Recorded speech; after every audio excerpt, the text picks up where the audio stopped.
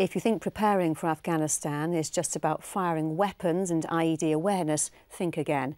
In Germany, members of 29 Armoured Engineer Squadron have been building bridges in Sennelager, working on both their construction and demolition skills ahead of Herrick 15. Carla Prater watched them at work.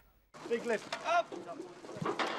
Building and demolishing. For 29 Armoured Engineer Squadron, it's all about big bangs and heavy metal. They've been training all week and there's not a Vallon in sight.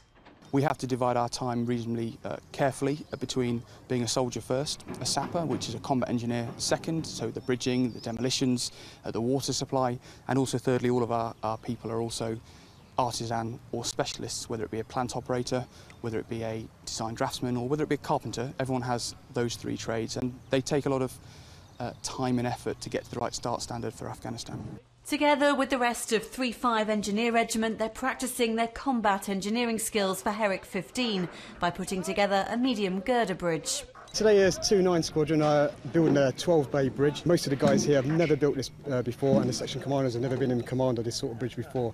Okay, all we normally do is a single-storey bridge, so it's a training aid today. And later on tonight we'll be doing full kit build as we would in Afghanistan. Building bridges, setting up sangers and securing a water supply. The construction tasks in theatre are vast. The most difficult thing is working together as a team, gelling and getting the slickness of it there. But once you've done it a couple of times, it's all there, it all falls into place, so yeah. It depends on your experience, but with experienced JCOs, you haven't got a problem really. It's just getting the lads around it, everyone knowing the job, and then getting ready and getting tired pretty fast.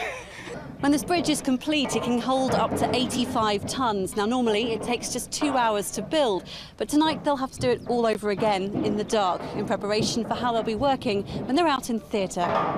What goes up must also come down, and demolition training is a favourite part of the week. This is the effect of a bar mine with 9 kilos worth of explosive. The kind of thing used to take down compound walls. In theatre, these engineers will support 5 rifles and QRH, but they'll also be mentoring Afghan engineers to help develop the country's infrastructure. No doubt a busy and a noisy tour ahead. Carla Prater, Forces News, Sennelager.